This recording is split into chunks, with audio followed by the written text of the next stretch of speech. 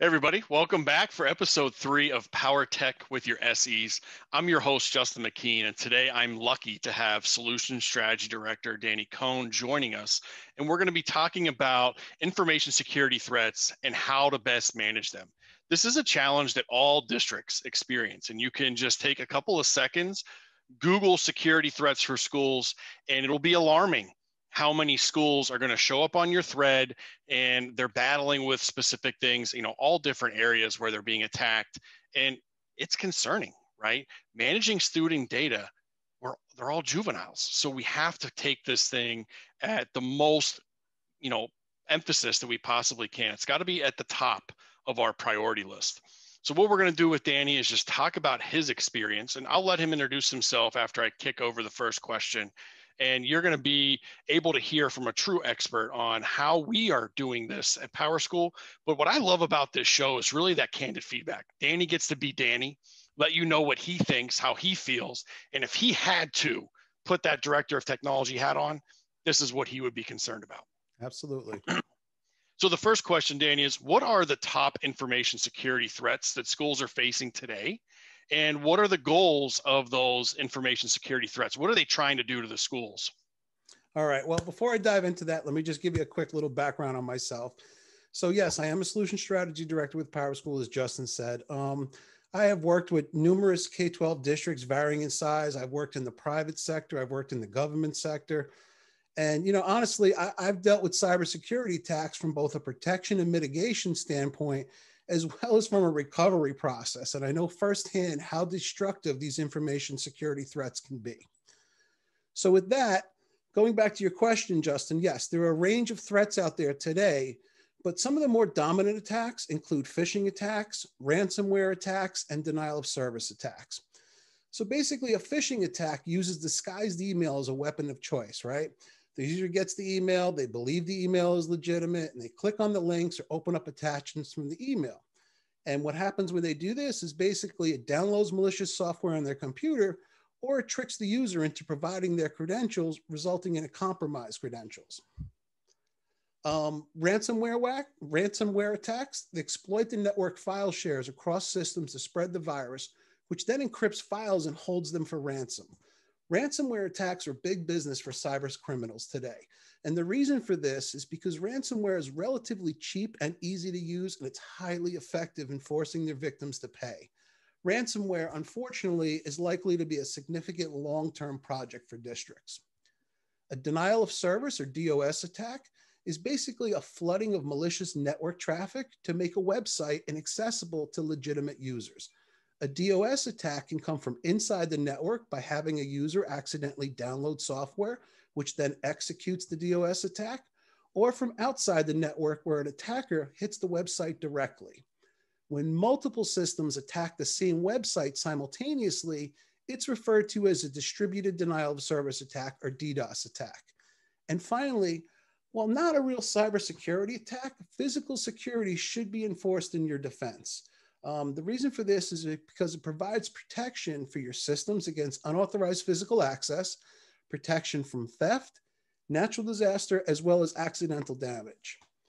As I mentioned before, there's a range of these threats out there, but they all have the same common goals, Justin, and that is to disrupt school operations, harm or take advantage of students, teachers, and staffs, and disable, compromise, and or redirect school technology assets, all of which can wreak havoc with district IT staff and the technical environment. No, absolutely. And the number one, Danny listed a whole bunch of those. The one that kind of stood out to me was the phishing attacks. Even at PowerSchool, when I'm looking through my email, I see those filtering through. We're fortunate enough that we've gone through some training. I will admit firsthand, Justin McKean may have clicked one of those. And when I opened the email, I quickly realized I emailed our staff and we were good. But I got tricked, to Danny's point. It literally looked like an in-house email. Sure. When I clicked on it, I quickly, when I saw the details of the email, realized it was not. But, luckily I didn't download anything. I didn't click the links. So it didn't really affect anything. But yeah, Justin McKean almost potentially. The disguises that they come in are real. I mean, including the graphics. I mean, I've seen a ton of them come in from like Facebook. And you'd swear you're getting an email notification directly from Facebook, but it's not. You just got to be careful with it.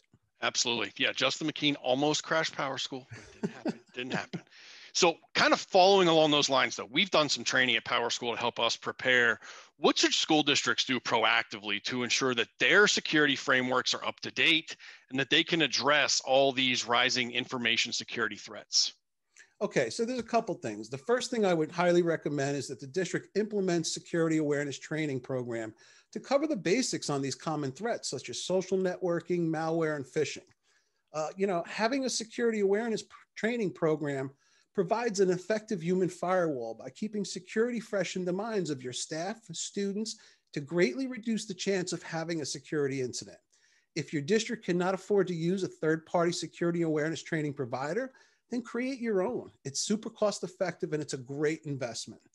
The next thing is put in place an incident response plan.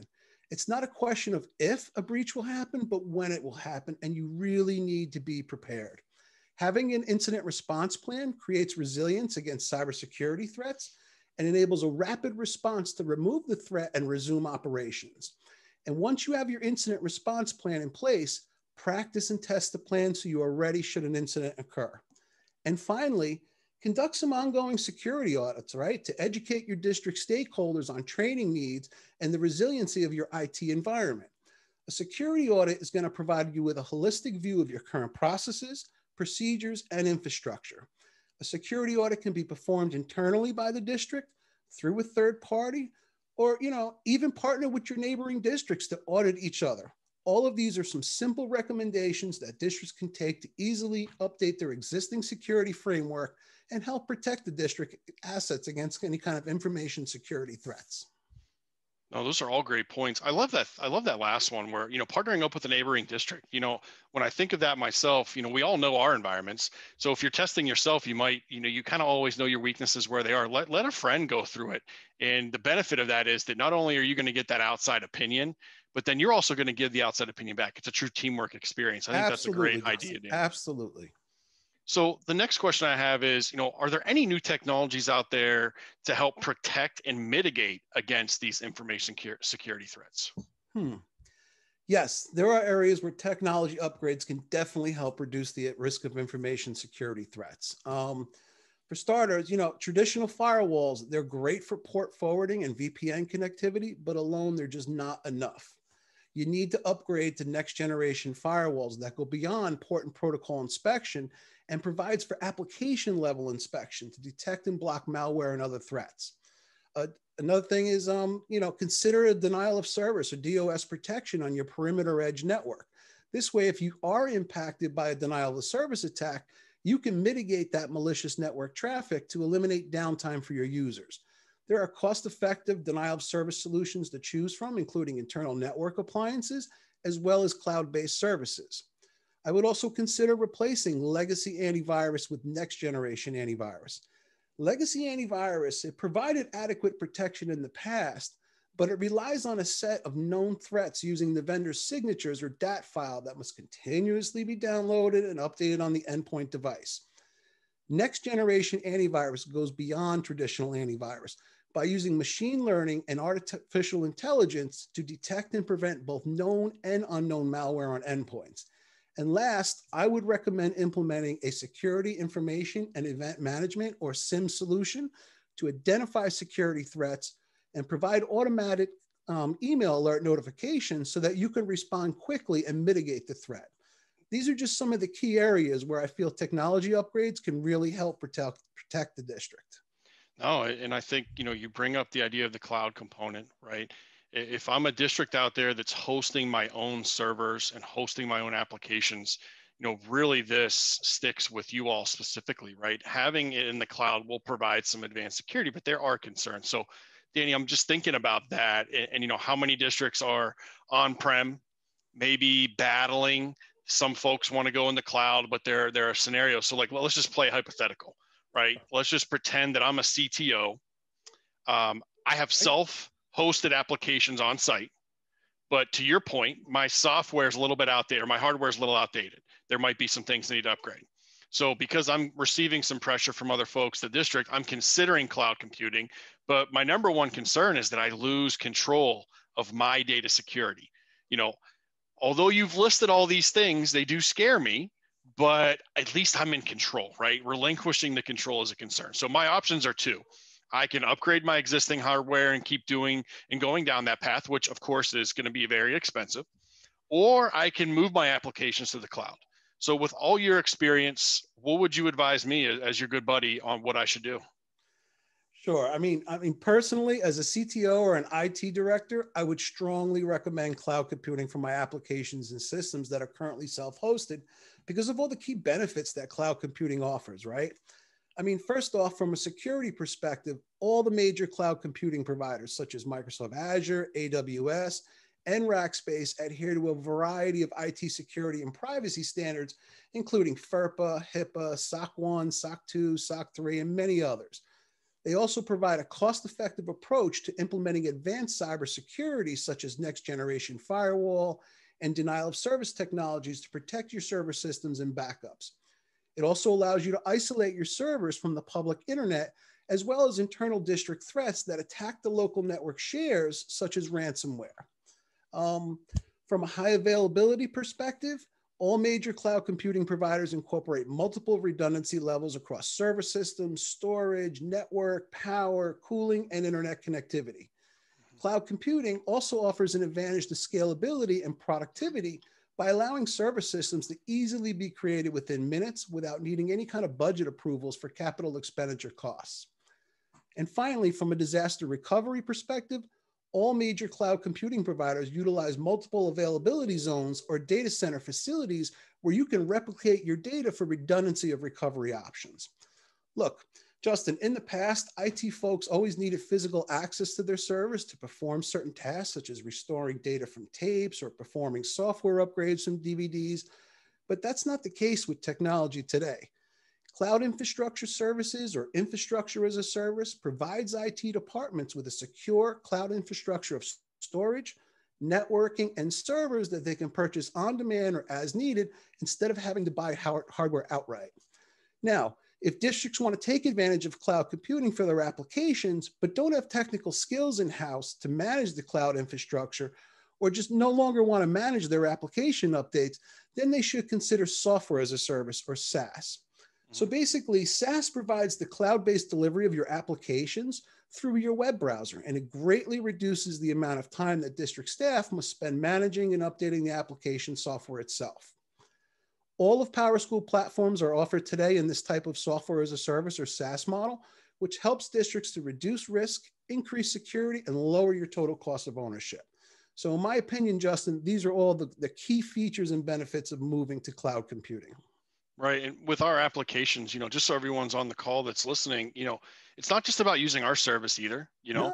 Danny, like are there some others that you would recommend even just outside our network?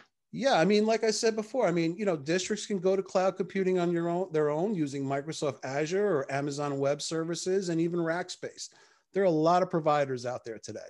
Right, absolutely. And so, when we talk about everything we've hit on today, the number one focus of the call was talking about information security threats, how we can manage them. And, the cloud is an option to do that. If you have everything on-prem, it just falls on you, the IT director or CTO, whatever your specific role or title is. And as a solution engineer, someone who's out across the country demoing our applications, this is always a hot topic. So if you're sitting there and you're not alone, you are not alone. It's something that everyone feels the heat and pressure on. And I hope that the information today really just provided you some big picture ideas from a true expert, understanding again from his perspective. And just so you understand a little more of Danny's role, this is what his role is. He consults with districts that are looking at our applications and talks about the options. It's always up to you what direction you want to go. And what we do is we lay it all out on the table and you get to decide and grab what cup you want to drink from. So again, I want to thank Danny so much for joining us. It's a lot of fun for me as a former teacher. As you guys know, this is a little over my head. So having Danny in our corner to help us out with this information always helps us provide the best options for our clients. So again, thank you all for joining us on PowerTech with your SEs, where you get that candid, open, honest feedback from the people who know PowerSchool best, your solution engineers. So until next time with episode 4, we'll see you later. All right. Thank you, Justin.